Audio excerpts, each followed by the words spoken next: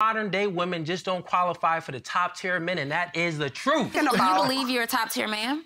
By what standard? I'm 6'4", only about what?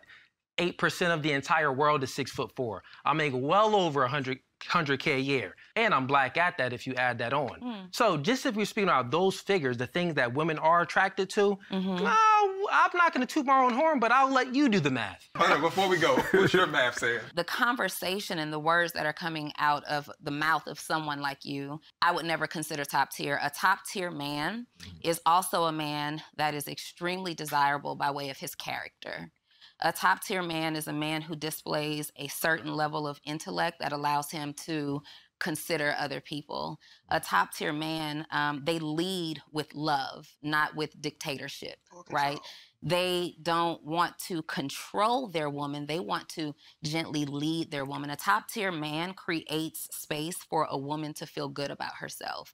A top tier man supports the dreams and the ideas of a woman. A top-tier man prioritizes a woman. A top-tier man is in leadership and working as hard as he is to give the woman the life of her dreams.